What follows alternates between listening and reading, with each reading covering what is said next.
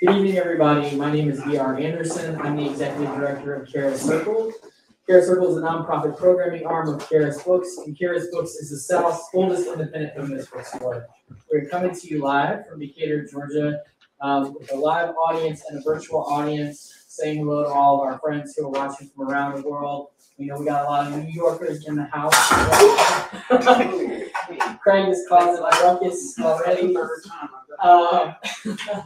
We're delighted to be here with all of you tonight to honor the new book, Desire Lines by Cary Alan Johnson. We are very honored to have this event co-sponsored by THRIVESS, by the Counter Narrative Project, and by Abundant LUUv. Three very important organizations here in Atlanta, and we want to encourage folks and around the country. We want to encourage folks to know about these organizations if you do not already. So first, I'm going to introduce Cary Alan Johnson, the man of the hour. He is an author, activist, and Africanist raised in Brooklyn and currently living in Central Africa. He studied writing with Wesley Brown, Jane Cooper, Alexis DeVoe, Randall Keenan, Louise Merriweather, and Susan Starf Merrill, and has a bachelor's degree from Sarah Lawrence College and a master's degree in international affairs from Columbia's University School of International and Public Affairs. A longtime innovator in national and international queer politics and cultural activism, he was a founder of several groundbreaking organizations, including the Black Heart Collective, Gay Men of African Descent, Other Countries, and the International Gay and Lesbian Human Rights Commission. A public health and HIV specialist with experience living and working in Guyana, Haiti, Mali, Rwanda, Senegal, South Africa, Ukraine, and Zimbabwe, Cary is currently the country director for Population Services International in Burundi. And he is joined tonight by our friend Craig Washington. Craig served as a manager of prevention programs at AIDS Atlanta, the largest AIDS services organization in the Southeast. He supervises 5 intervention programs, including the Deeper Love Project for Black Gay Men, the Evolution Center for Young Black Gay Men, the Gay Outreach Program primarily for white gay men, HIV counseling, testing and referral services, and the Comprehensive Risk Counseling Services team. He has written various articles and editorials for the Atlanta Journal-Constitution, Arise, Atlanta Voice, the Black AIDS Institute, Southern Voice, Venus Magazine, and the Washington Blade. He is one of the individuals featured in the 2007 documentary film, The AIDS Chronicles. His essay, A Revolutionary Act, is included in the 2006 anthology, Not in My Family, AIDS in the African American Community. In October 2007, he received the Phil Wilson Advocacy Award from the Balm and Gilead, Inc. He graduated magna cum laude with a Master's of Social Work from GSU in May of 2008. So we are very honored to be in such distinguished company. We want to encourage folks who are in this room to know you can ask questions. There will be plenty of time, and the folks watching at home. But at this moment, I'm going to kick it right over to Craig, and we're going to get this party started. So welcome to all of you. Thank you. Yeah, so, wow, Cary, just want to say, just to start, what an honor and privilege it is to be part of this conversation and to thank you for the gift of this book, Desire Lines.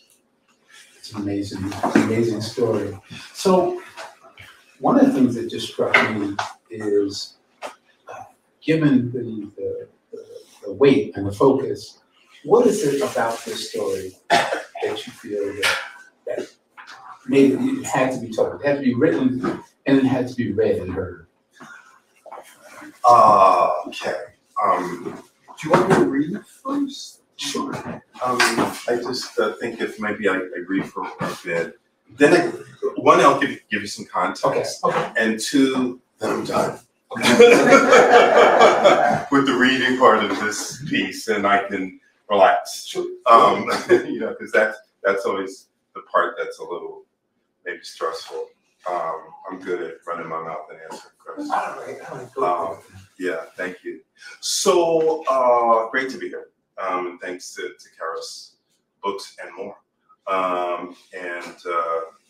want to shout out again the co-sponsors of the event, Abundant LUUv, THRIVESS, Social Services, and the Counter Narrative Project. And, 3 really important organizations. And just in terms of the bookstore, I just want to say support your local, independent bookstore. Because for those of us who are publishing with independent presses, you can't read in Barnes and Noble. Even independent bookstores, have to, pay the rent. So please do support them. I'm going to read two sections from two sections of the book, and just by a bit of introduction. There are two characters in the second part that I'm going to read. One is named Rocco and one is named Rocky. And because the names are kind of similar, I think I just want to clarify it so people don't get lost. And so I think I want to start with the epigraphs. The first one is from John Rechy's novel Numbers. Triumphantly, the thought of sex has driven away the thought of death, at least for now. The second epigraph is from James Baldwin's Just Above My Head. I prefer sinners and madmen who can learn, who can change, who can teach. Fall 1982. There are a dozen peep shows strung along 8th Avenue like lights on a gaudy Christmas tree, with predictable names like Circus, The Playhouse, and Peeporama. Their neon signs flash 24 hours a day. Inside, rows of narrow booths with flimsy plywood doors offer a selection of 5-minute porn reels.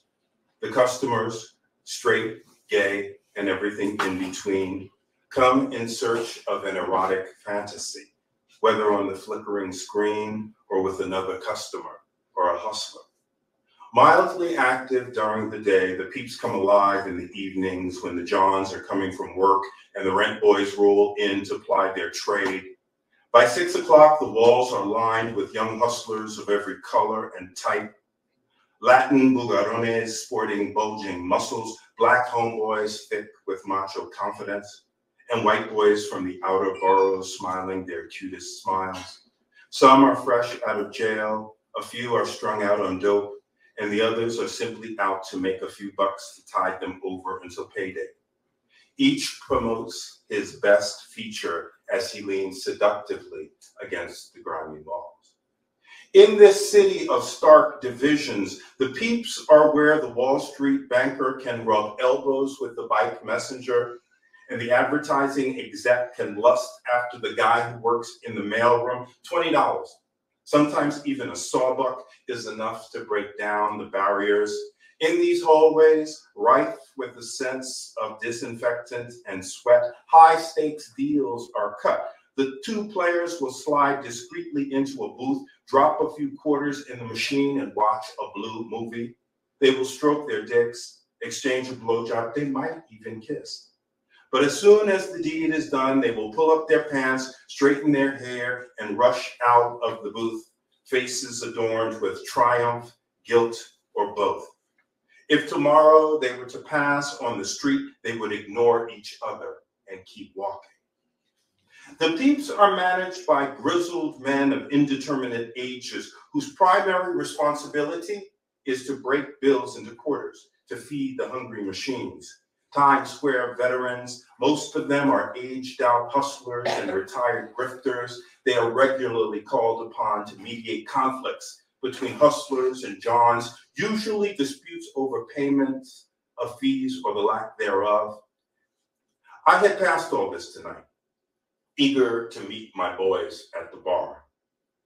96 West is located appropriately on 96th Street and Columbus Avenue. It's one of the best bars in the city, in my humble opinion. If you want to dance, the music is usually good.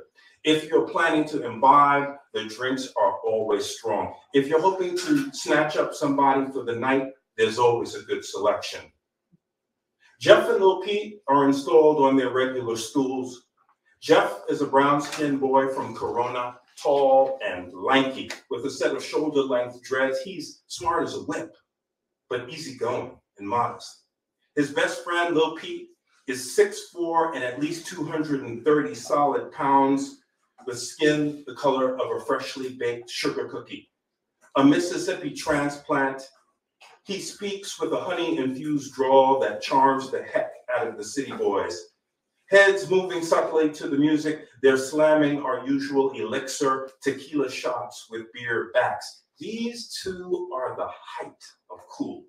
I call them my bar buddies because our relationship exists almost entirely in the clubs. What we know about each other is based on what we observe or share during the witching hours of nightlife. A few years older than me, the two of them have seen everything the gay life has to offer. Their calm and collected attitudes are just what I need right now. I pull up behind them, throw my arms around Jeff's broad shoulders, and kiss Pete on the back of his head. Hey, boy, Lil Pete greets me. Look at what the cat dragged in, Jeff says, and motions to the bartender to bring us another round. The bartender is one of Jeff's old tricks, a cute guy with black hair and a bushy beard, built like a running back. He's tight, but thick. He sets us up with fresh shot glasses and fills them from a bottle of Cuervo. Bottoms up, Pete says. The three of us slam the smoky tasting liquor and finish it off with a bracing bite into a slight slice of lime. Jeff and Lil Pete absorb the impact of their shot, but mine nearly knocks me off my stool. Shit! I managed to cough out. Lightweight motherfucker, Pete laughs, and the two of them share a high five. Fuck you guys, I say, recomposing myself on the stool as the bartender brings over 3 bottles of beer. I met Jeff and Lil Pete at Keller's, a shoebox of a bar at the end of Christopher Street, one Friday night after I'd gotten back from college. They were standing on either side of the blaring jukebox like a couple of handsomely carved bookends. Buff and confident, they were hard to ignore. I took up a position near them, and within seconds, 3 sets of brown eyes were shooting not so subtle looks back and forth through the smoke-filled bar. Eventually, we all started laughing at the crazy triangulation of our cruising. They introduced themselves, and I found out that they were best friends. We talked, drank, and cut up until the bar closed and poured us out onto West Street. You're a cool brother, Jeff said as I followed them like a puppy dog to their car. But when we got there, they wished me a good night. See you next week. Lil Pete grinned at me through the car window as they drove off. Same time. I was disappointed. I was ready to go home with either or both of them. But sure enough, the next week they were waiting for me in the same spot. Over the next few months and without a lot of fanfare, I became their third musketeer. You need a posse in New York, 1 or 2 ride or dies to help navigate the labyrinths of gay life. I've learned an important lesson from them. Making a new friend is more valuable than scoring another one-night stand. Where's everybody? I asked, noticing the crowd is unusually sparse. Oh shit, Jeff, Lil Pete teases. Somebody's on the prowl. Nah, man, I reply a little defensively. This place is usually a little fuller. Slow your roll, Pete says. It's still early. I sip my drink and think about the New York Times article. I'd be lying if I said it hadn't spooked me. What's up with you, bro? Jeff asks, sensing something amiss in my mood. Yeah, what you tripping on tonight, deep thoughts? Deep thoughts. That's Pete's nickname for me. The first time he called me that, I figured he was reading me for being stuck up or overly intellectual. But he paired it with such a sweet, sexy look into my eyes that I began waiting for him to say it again. I'm good, I reply, unsure whether I should bring up anything that might spoil the mood. But what you guys hearing about this gay cancer? Leave it to this nigga to always be bringing up some depressing shit, Lil Pete says to Jeff. Yeah, brother, on the 4-wheel tip, you were a little morose. Jeff agrees. They've been on the scene longer than me and generally treat me like a smart-ass little brother who's always stirring the pot. Why are you worried about some shit like that? Pete asks. Pete, Jeff interrupts. Check out the guy in the yellow Coogi sweater walking in the door. Little Pete turns his head ever so discreetly to assess a new gladiator entering the arena. Yeah, that'll do, Pete says, sizing up the boy. The bartender pours us another round of shots as more men start to fill into the bar. I read that age shit is caused by poppers, Jeff says, seamlessly resuming our more serious conversation. I stopped using that shit a few years ago, Lil Pete says. Made me fuck like a beast, but then it gave me a hellified headache. You guys aren't worried about catching it? I'm looking for some accurate information from the only big brothers I've got. That's some white boy shit, Jeff says. Look at Lil Pete absently squeezes his left bicep with his right hand as if to reassure himself of his solidity. Brothers mainly sleep with other brothers, right? As long as we keep the fucking in the family, we'll be okay. His confident tone seems to signal that with this brilliant analysis, the conversation has now been concluded. But his logic neither comforts nor convinces me. Pete, that's some simple sounding bullshit. Jeff beats me to the punch. Besides, plenty of brothers be dipping and dabbing with white boys. They both look at me, part accusation, part concern. Okay, it's true. Though I've got plenty of black friends, most of the guys who make it into my bed are white. But Jeff can't say shit about it. He may keep it on the down low, but I know he's got a thing for light-skinned Latins.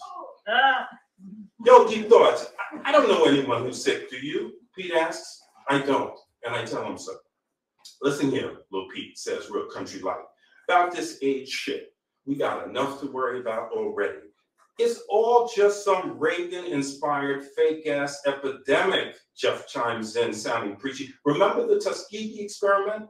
How the government let all those poor black farmers with syphilis go untreated to see what would happen? It's the same thing. But this time, gay people are the guinea pigs. Where does that leave us, I ask? Black and gay. I feel like I've got a target on my back. Gay, cancer, heart attack, diabetes, Jeff says resignedly. Something's going to kill you before your time. Unless 5-0 puts a bullet in your pretty head first. Pete leans over and grabs me in a headlock. I like it when he treats me like this, roughhouse but fraternal. His embrace calms me down. As harsh as they sound, I find solace in Lil Pete's comforting equations and Jeff's ready nihilism. It's 1982, and we are the cream of the crop, young and hearty men with possibilities stretching endlessly before us. We are clever boys with elite educations, killer looks, and unbridled ambition.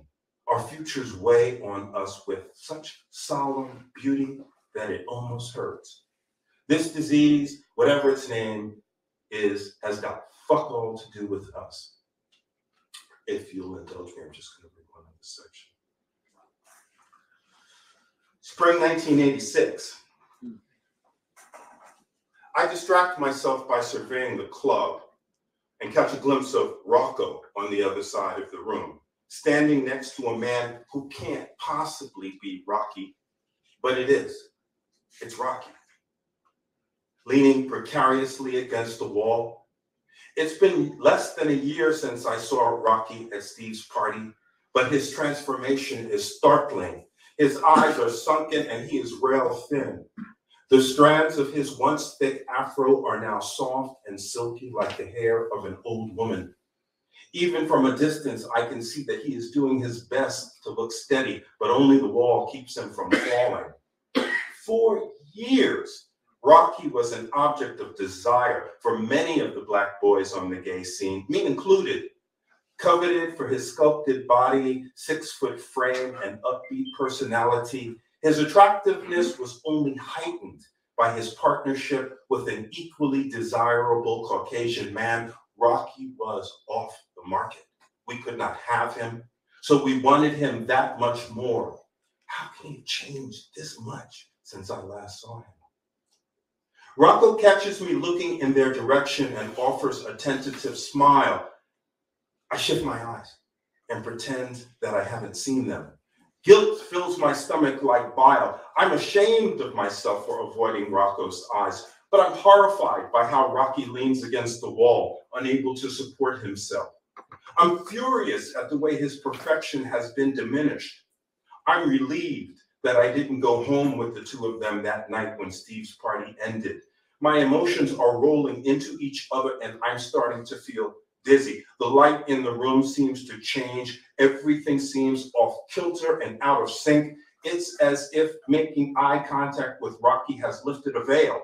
And I can suddenly see sickness everywhere, men at the bar, on the dance floor, sitting at cocktail tables, glasses full of rum. I look back over at Rocky, the chestnut icon who made the boys drool.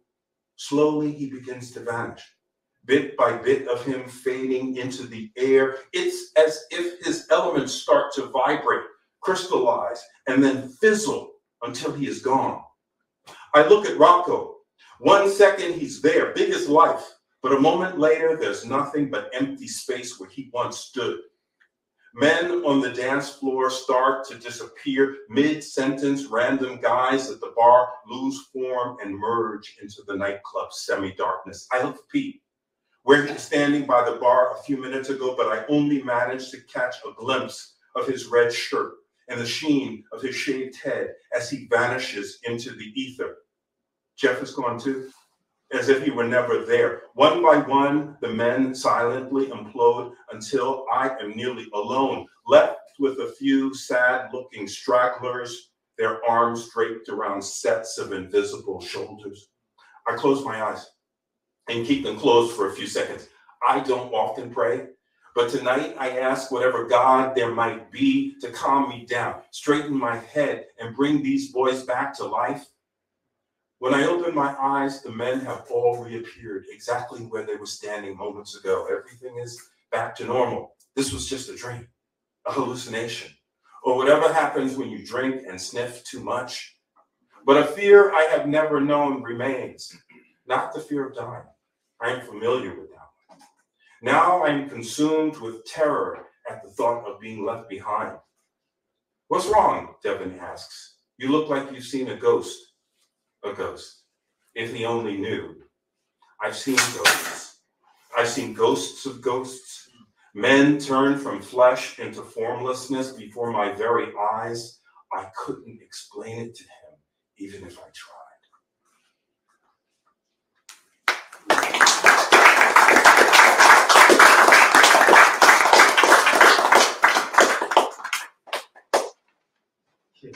Yes.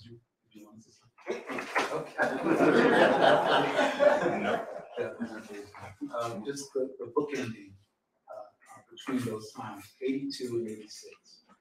And as you know, I'm same age. I was in New York at that same time, and so those facts, the way that you capture the sites, particularly the clubs, the peep shows, the culture. Right. I guess I want to talk about that in terms of what did you see as what were significant, and how do you think the reader that helps the reader understand Black gay men's culture at that time? Just the importance of those sites, Keller's, 96 West, where we met, connected, and where we shared that information and first witnessed the impact. I mean, I'm not really conscious of, like as I wrote, I wasn't really conscious of trying to convey anything. I was just writing a story, and those are the spaces in which the story happened. So and they were, it was New York, and New York was particular, but they were also universal, like spaces, like places. Every city, big and small, in this country had places of its own. And I did.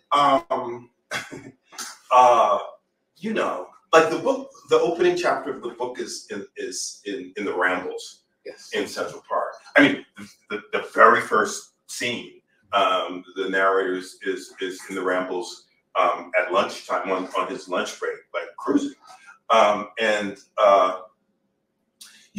I rewrote that scene a few times because I was like, people, I don't want to turn people off. The very first scene, like he's having sex. I mean, it's definitely a fade to black kind of sex. But other parts of the book, it is not fade to black sex. I mean, Jewel Gomez described the book as steamy, and I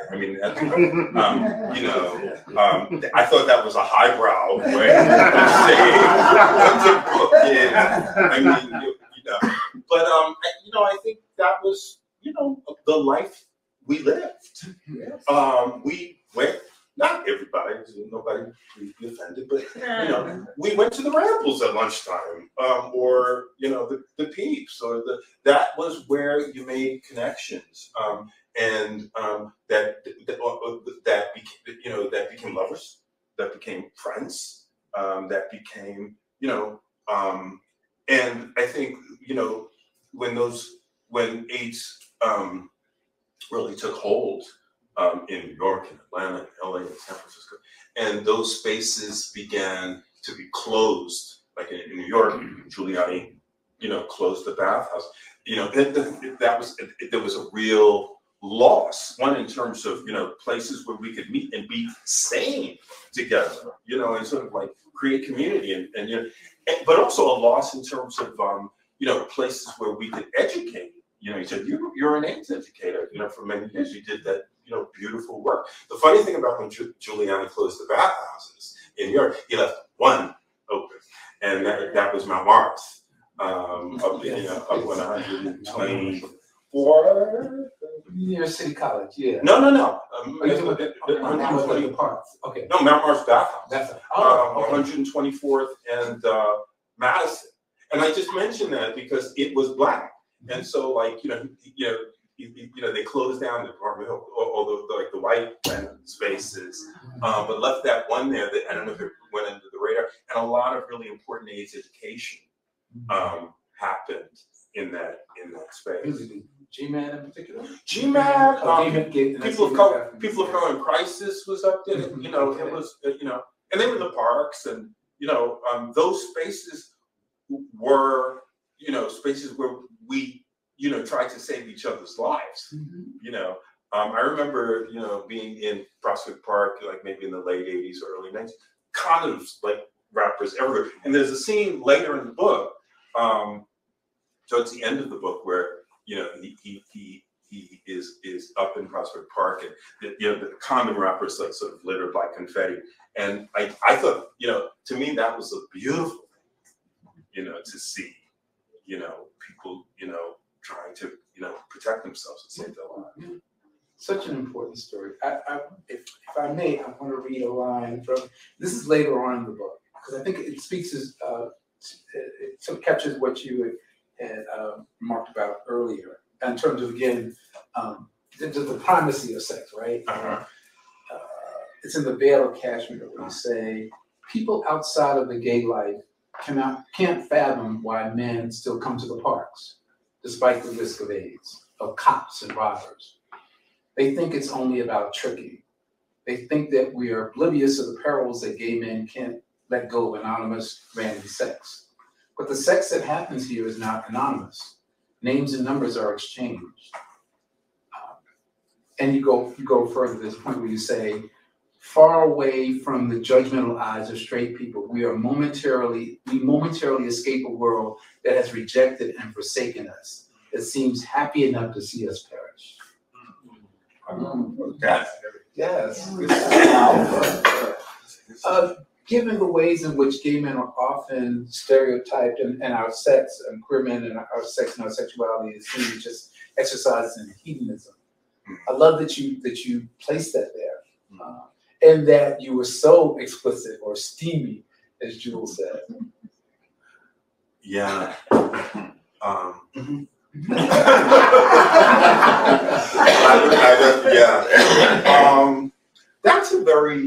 That is towards the end of the book, and that's a very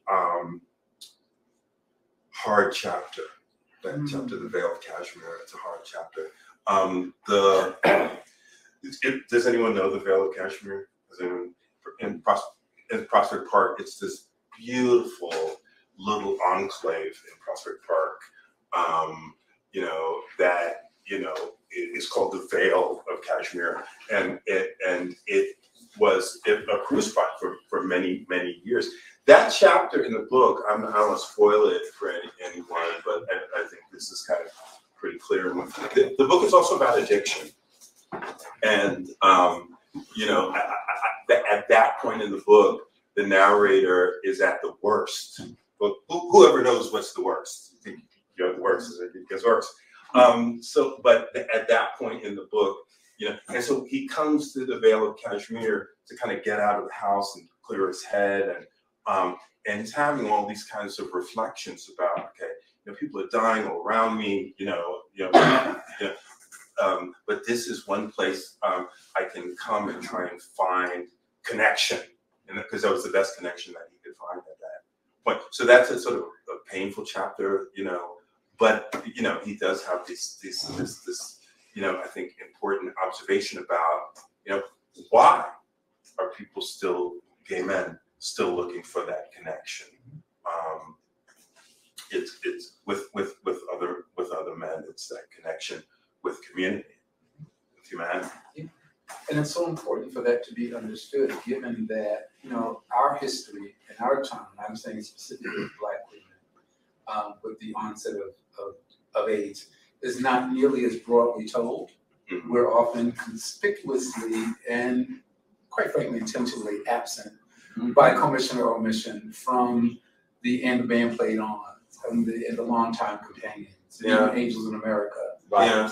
And so it is critical that we have this kind of look, which is it's so intimate. Mm. You know, it's not a documentary. It's not, I mean, but there is, you're clearly telling the social history. Mm. But I think part of what makes this such a precious story is that intimacy with which it's told. Okay. So, Thank early in the chapter you read, you talked about the importance, you tapped into the importance of his friendship, the narrator's friendship with Jeff and Lil Peep. Right. And that seems to be just a recurring thread, like that centrality of friendship. Could you say something about the importance of those friendships for that narrator? Right. Lil Pete is my favorite character in the book, even though he's not a major character. Mainly because I probably would have wanted to date him. And You kind of got that. yeah, and the thing is, like, that was, you know, you had friends, you know, who you wanted to date, but you didn't because, because you didn't. I mean, you didn't have to. You know, you could be friends. And I think what's really important about their relationship, Jeff and Lil Pete are touchstones, like, throughout the book. You get them in the beginning, and then you get them a little bit later, and through them you sort of see how the epidemic is evolving and how there's a little, intimation that, Jeff may not be well, but like those relationships that sort of, he calls them his bar buddies. They existed in the bar, that what he knew about them, he knew about them in the bar. And that was enough, but friendship is a central theme in the book. And I think the friendship that probably is the most developed in the book is his friendship with Regina. And Regina is the sort of, the second probably most important character in the book. And to me, as a gay man, I have always had very close relationships with women. I think many of us have had, women, usually straight women, I think, who are sort of central in our lives, that we share a lot with, that are protectors, maybe when we were kids, but become our confidants later on. And so that relationship he has with Regina is central. And it's interesting because I didn't consciously do this, but the Regina character is biracial. And it just sort of hit me that, the women in my life who played that kind of central role, serial kind of role, have been Black, have been white, have been Asian, have been brown women. And so I think the fact that Regina, his best friend, is the importance of that friendship as the narrator, disintegrates, is critical. You speak in telling Regina's story in particular. There's a lot of attention paid to her privilege, Right, status, right, that she inherited. right.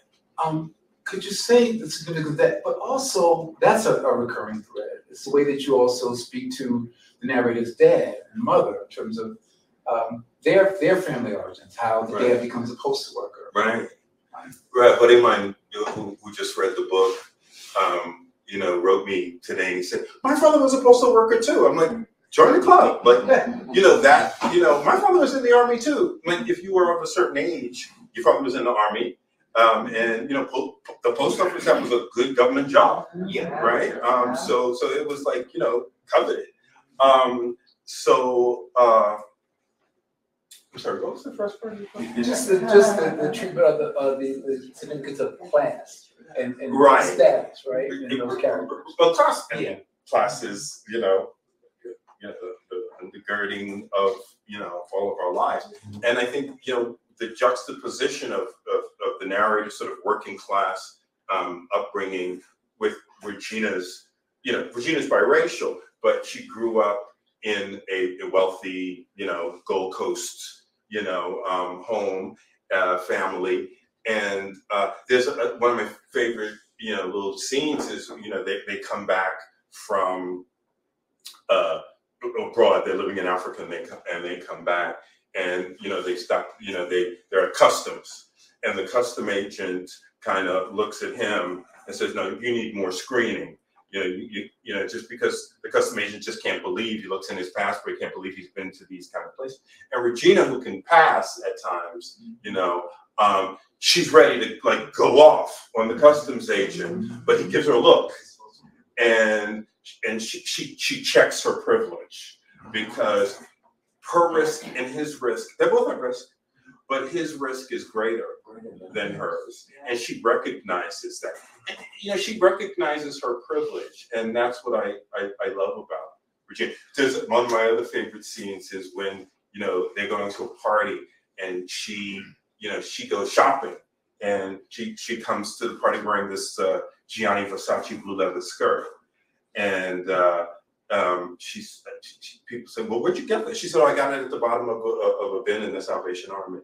And she didn't. She bought it at Versace, but she's ashamed of her privilege, and so she's always trying to kind of because her racial identity is also like she's not comfortable with her blackness, and so she's constantly trying to deny her white privilege, her upper class privilege, but yeah. I love her. Me too. Yeah. Speaking of friendships, and you didn't. Well, you talked about Regina, but another important and central friendship is Zogby. Yeah.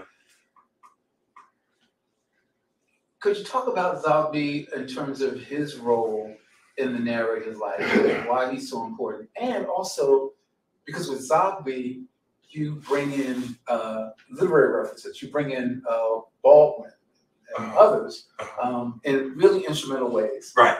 So could you talk about Sure. that? I mean, Zogby is his high school teacher, and Zogby is the one who sits him down and gives him James Baldwin, to read, and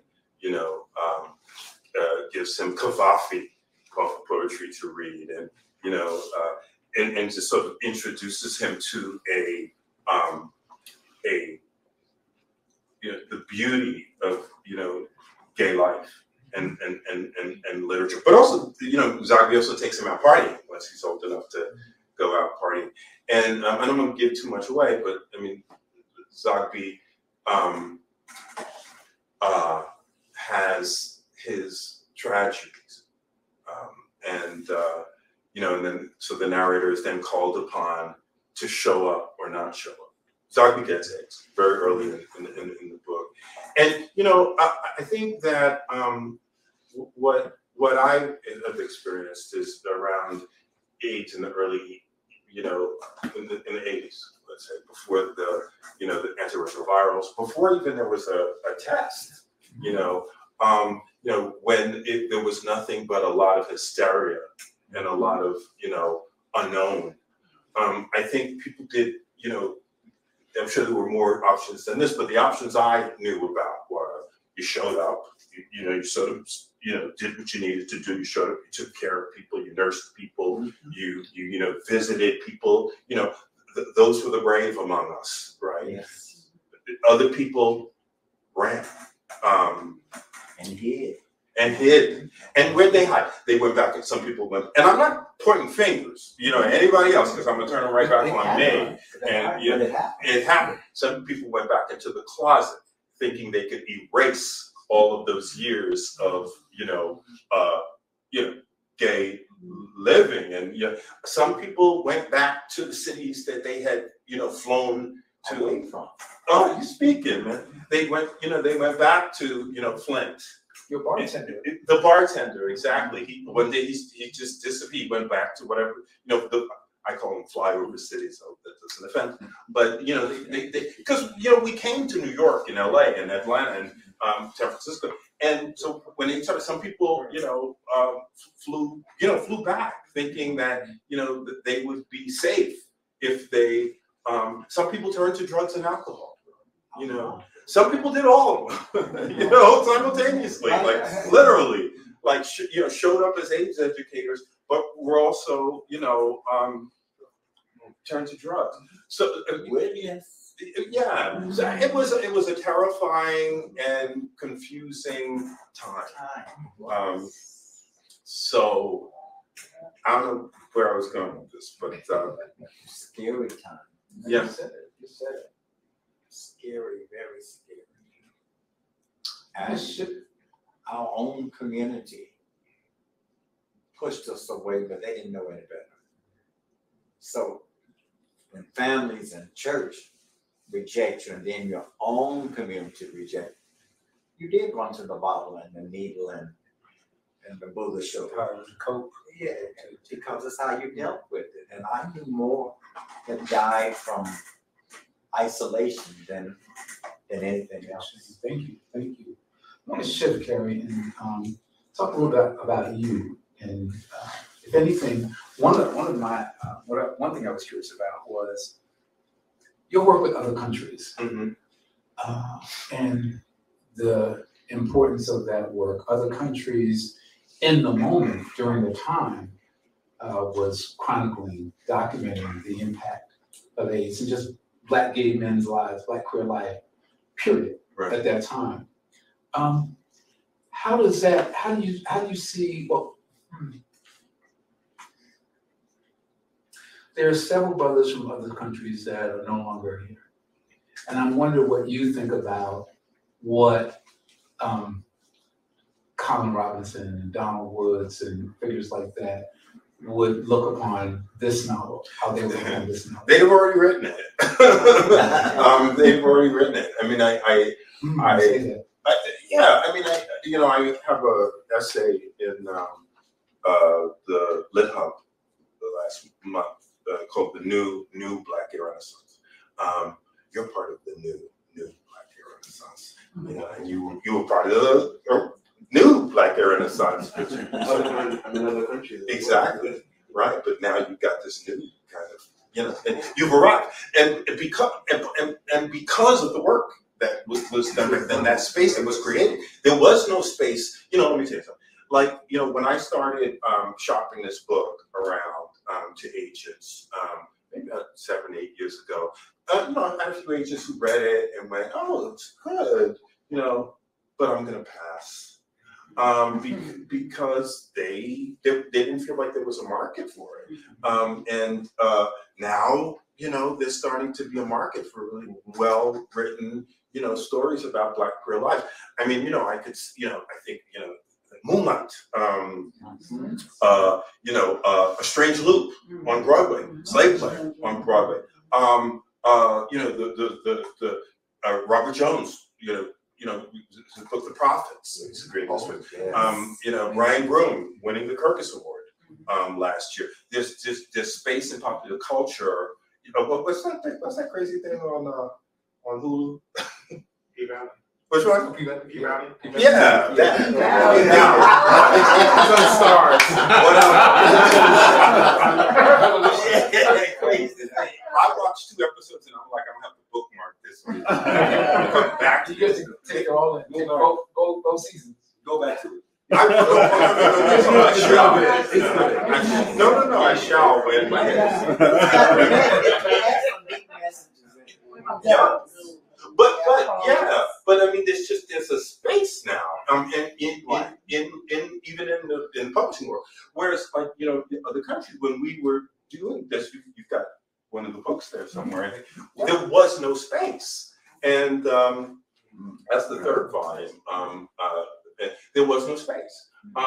You know, so we had to make it, and you know, and there were many deaths. You know, passings, you know, Soto Saint, Donald Woods, Redwood Jean-Marie, I don't want to sit here and start naming names, you know, but I guess I just did. And then, of course, Essex and Joe, and, you know, like, so I guess what I mean is they would have written it already. I mean, you know, and maybe I would have written it already if they were still here. Maybe, you know, I think that, it wasn't just the people who physically got sick and died who died. I mean, I think there were many kinds of, you know, sort of, you know, I don't want to be overly dramatic, but many kinds of, you know, death, hiding, and you know, exactly. And so it took me this long to kind of get my head clear and, you know, find out what, you know, decide that it was really time to write the story. And then it took time to find a way to publish it because I did not have an agent. I could not find an agent, so I was lucky enough to go directly to an independent press, which is Carol Press. And you know, now it's in the world. Yeah. Yes, well, thank goodness, right? Yeah. Right.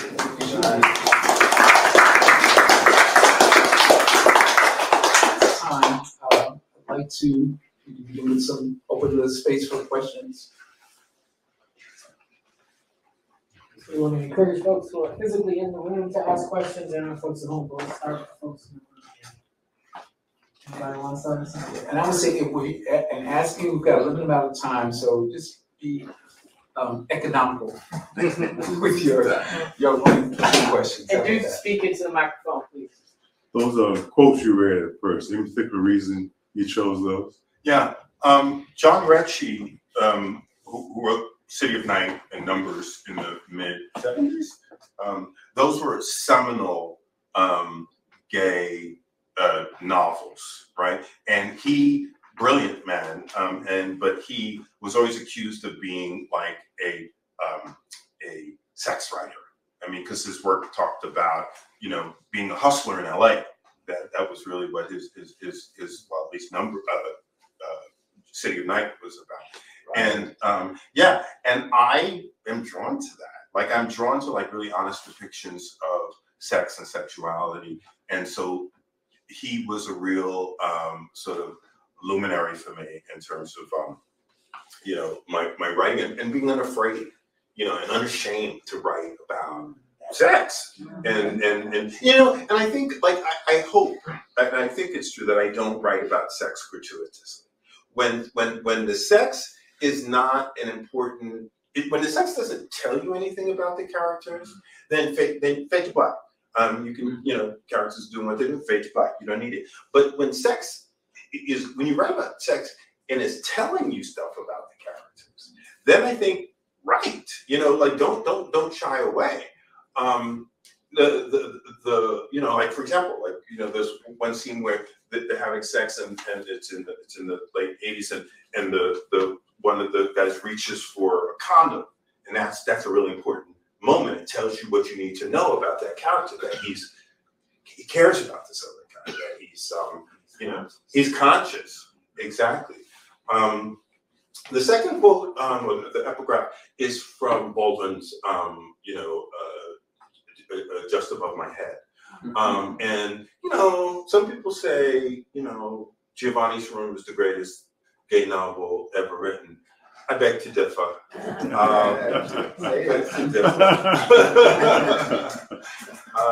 know, Baldwin was he was just warming up. Yeah.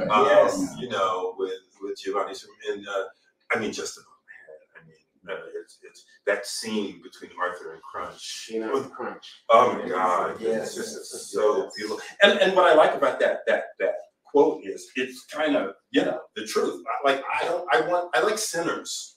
I like madmen. That's who I like. I want Street people.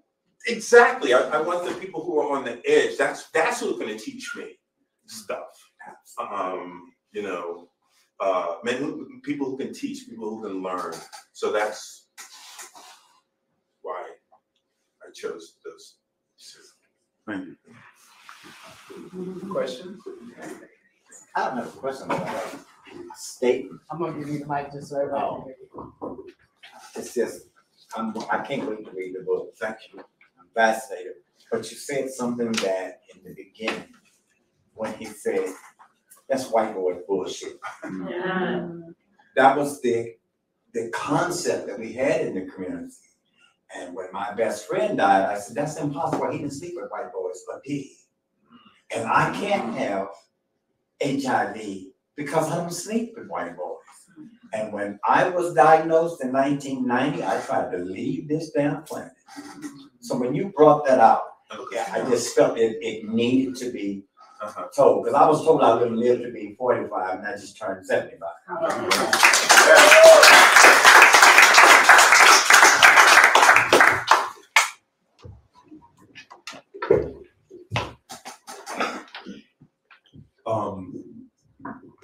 In the opening lines of the book, Craig was saying, or one of you was saying that it wasn't just New York. There were so many places like that. I remember in Atlanta there was this place called Cypress Street. Right? It was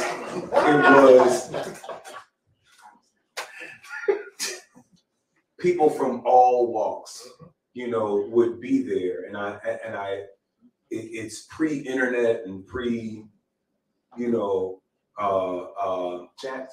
No, like pre-gay marriage or the assimilation and integration into the mainstream in it.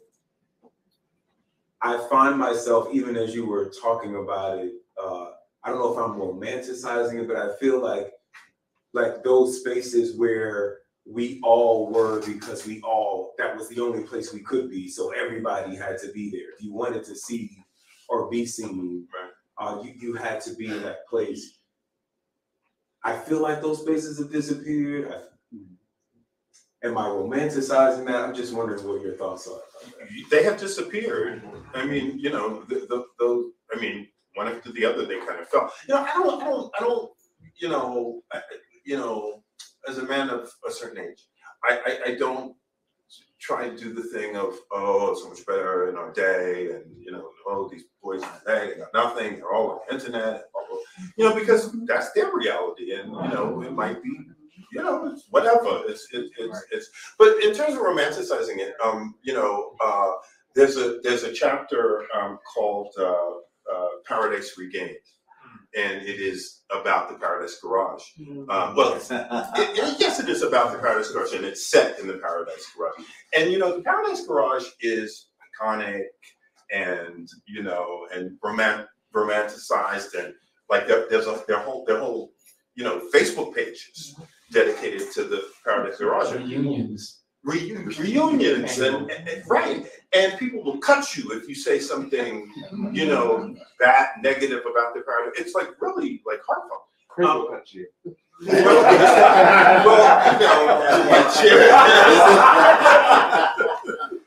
But in the end, it was just a nightclub. It was really it was just a really nice nightclub. But I think what happened was it was a very nice nightclub.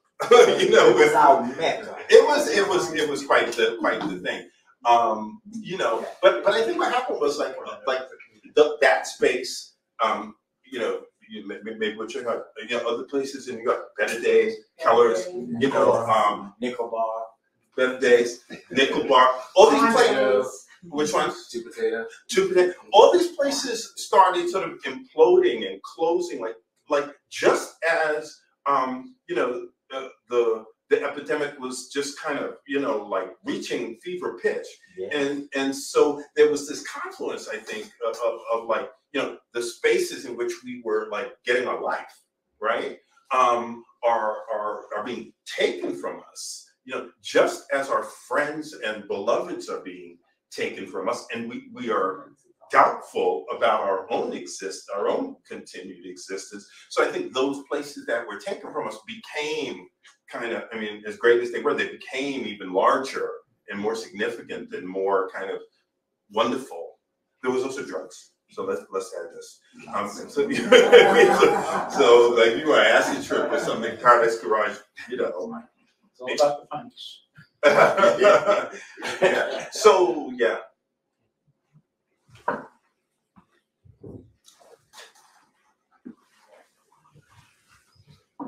I'm really excited to read the book, and it's good to see you again. I met you probably 20 years ago. You came as a guest when I invited you to Brown University, so like 1999. Oh, wow.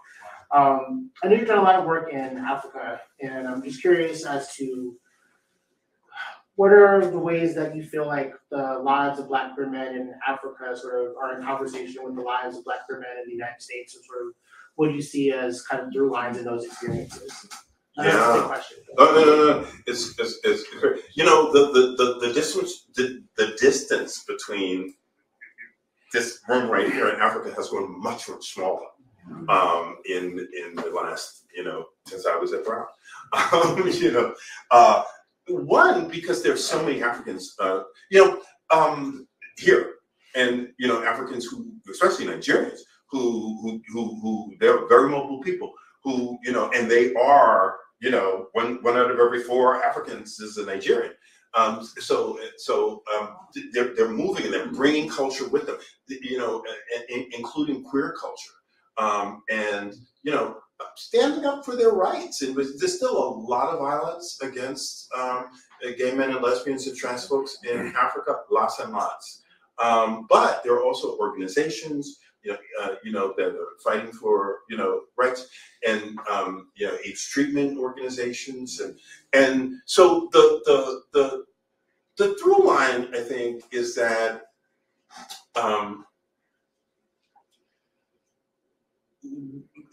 we're all kind of fighting for the same thing, and we're getting sort of closer culturally. I think Africans in America now. You've got Africans who are African Americans, who are second generation. So I think that there's a lot of melding of cultures. Yeah. Thank you. And there's several chapters, midway or just past midway, the narrator's experience with the Peace Corps when he's in Africa. Yeah. There are several chapters set in Africa, and it's it's the mid '80s, so they're set in Zaire, a country which no longer exists, and there's this great essay by Binyavanga Wainaina. I don't know if anyone is familiar with it. A queer Kenyan writer who has passed away a few years ago, and it's called. Do you know that essay? Yeah. It's called How to Write About Africa, and in it, and it's satirical, and he says every time you write about Africa, you should write about wild animals in the streets. You should write about murderous dictators. You should write about the big sky. And I pretty much write about all of those things. And he's saying, he's being satirical. He's saying like that's what you Americans do. You write about, all you can write about is the murderous dictator. And I have a chapter in the book called The Dictator. And like I didn't know him, but like we knew people who knew each other. He thought I really wanted to talk to him, because I don't think what he was saying is don't write about murderous dictators, because there are murderous dictators. I think what he was saying, if you're going to write about Africa, write about it with nuance and with subtlety and with depth. In those chapters, the narrator is he he's in this relationship with this African man, and I hate to give it away, but like he does have this blackmail kind of scenario, which is I think the most significant human rights abuse that happens for Africans, and African gays and lesbians, and the narrator, is blackmailed, but he's got money, he can just pay the money and it'll be okay. But for his partner, who's an African, the risk is enormous. So I mean, the through line may be violence and trying to overcome the violence that the states that we live in inflict upon us. That blackmail. Sorry. I'm the blackmail. I was going to Ghana and I panicked because someone told me that a lot of people would pretend to be gay, and then if you spent time with them, they would blackmail you. So I panicked and didn't go, but I am going to go in January. Please go. But I'm just going. before you go, connect with people who know Ghana a little bit and who can, keep you, on a safe path. That is true, what you just said. There's a lot of black. Ghana is a funny place because any Ghanaians in the house before I start? Get in trouble here. But at one point, when you get to the airport in Accra, there was a big sign, like right at customs when you walked in, there was a big sign that said homosexuals, child molesters, and sex traffickers, turn around right now. I'm not kidding. I'm not kidding. In the airport. In the airport. And so I'm this means you. This means me. But I'm like, I'm not turning around. But yes, I live in Africa still, and Africa is still a challenging place. Though, I mean, there's lots of queer culture going on in big cities around Africa, Accra, and pretty much any city in Nigeria and South Africa. South Africa has the most progressive, South Africa. Legislation. I mean, it's one of the first countries in the world to, legalize, same-sex marriage. Has stayed true to the original commitment of the African National Congress to protect gay rights, because gay people, fought alongside, in the movement, in the ANC with Mandela and others. So, they have remained true to that commitment. I've been to South Africa. I just panicked hearing that information. I'm glad you panicked. I want you to be safe. The next time, contact me or be in touch with some folks who can. I will, because I am going. Good. What's your next project? Sarah Schulman told me I shouldn't talk about it too much until I do like you and find myself somebody who's gonna buy it. But I do have a next project, and it's gonna be historical. It's gonna be set. I want to set it around. I want to do a historical kind of fiction thing, like maybe set it in the Harlem Renaissance. That'd be great. Yeah. I'm 2 chapters in. I'm looking forward to finishing it. Thank you. It is wonderful. So congratulations again. So I think that's a great place to stop and say goodbye to our friends who are watching virtually at home. Gus Kaufman said after reading that he just wanted to say congratulations, and this was such a beautiful and powerful event. So thank you to everybody in our Atlanta community and the New York community for watching with us tonight. If you do not yet have your copy of Desire Lines, you can buy a signed copy from Charis by clicking the teal link right here. You can also support the work of Charis Circle at any time. We really do appreciate it. And we're going to go ahead and say goodnight to y'all.